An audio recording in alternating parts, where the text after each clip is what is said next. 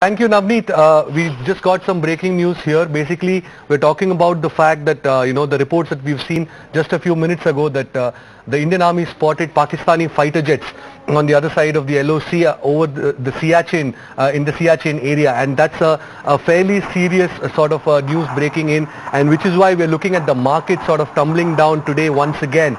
This is in retaliation, possibly. What the ANI is reporting is that the Pakistan has activated all outposts, all the army outposts around the Siachan area, and therefore the chances of an escalation seem to be higher than what it was earlier.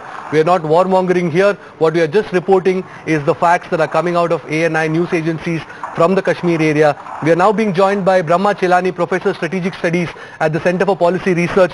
Mr. Chellaney, do please shed some light on this development, what happened yesterday, where Indian Army took down a couple of army outposts across the line of control, and today the fact that the Pakistani Army has activated all its outposts near the LOC, in the Siachan area. What does it mean, and what are the odds of an escalation in this strife? India's patience with Pakistan is clearly wearing thin. There's no doubt about that. The fact that India has borne a series of terrorist assaults backed by the Pakistan military since the beginning of last year has increased pressure on the Modi government to respond. And the latest army actions are in response to the latest provocations by Pakistan, including the beheadings of 2 Indian soldiers and the shelling of some villages along the border. I don't see any prospect of a major escalation.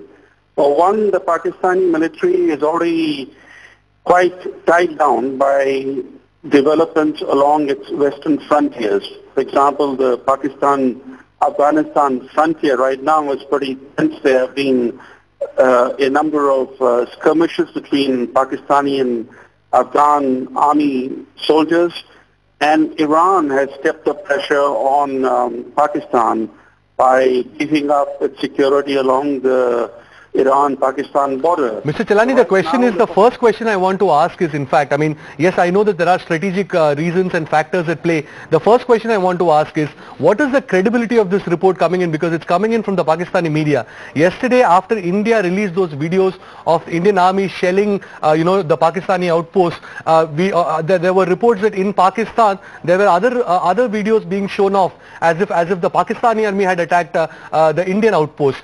At this point of time, Pakistan media reporting that there are fighter jets, all outposts around the Siachan area have been activated by the Pakistani army. Is there a reason to question the credibility of these reports at the outset?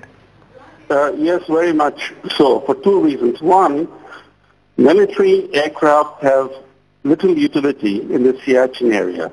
What can fighter jets do in the Siachan area? They cannot be utilized for any military mission.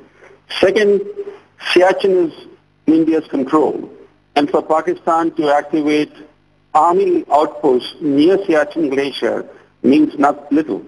The entire glacier is firmly in India's control.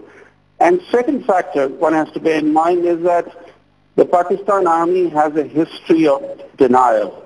It denies facts even when the entire world agrees with the facts. For example, during the Kargil War, they refused to accept that their soldiers had actually encroached into Indian territory and were battling Indians.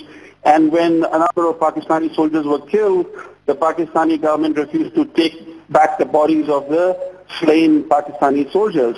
All this is part of the history of denial. So that when India releases videos of punitive strikes by Indians on Pakistani outposts, the Pakistani army is in denial. Mr. Chellaney, the question is, I take your point, of course Pakistan is always in denial, and of course the Pakistani army does not bear the responsibility of warmongering the way it does.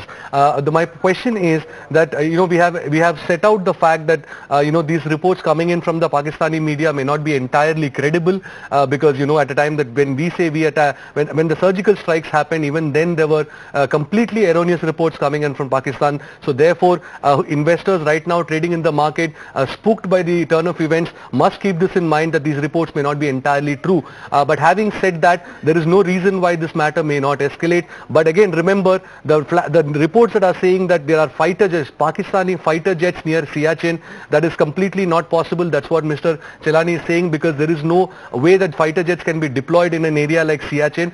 From what we know from past reports, that in Siachan, what armies use both on this side of the border and the other are choppers. There are specialty choppers which are used to take military men, as the servicemen, as well as supplies for them, not fighter jets. So there is a reason to question the credibility of these reports. But having said that, the point that Mr. Chellaney is making is that India's patience with Pakistan is running out. India has tried to send out messages, and there is no reason why there won't be any retaliation. We are running out of time, Mr. Chellaney. Thank you for your insights and your perspective. We will keep coming back to you as and when this news develops. At this point of time, the markets are reacting to this, and which is why we are marking this news. We saw a sharp correction yesterday in the closing minutes of the trade for a similar reason. Today, once again, markets have given up all the gains from the morning. Mayuresh Joshi from Angel Broking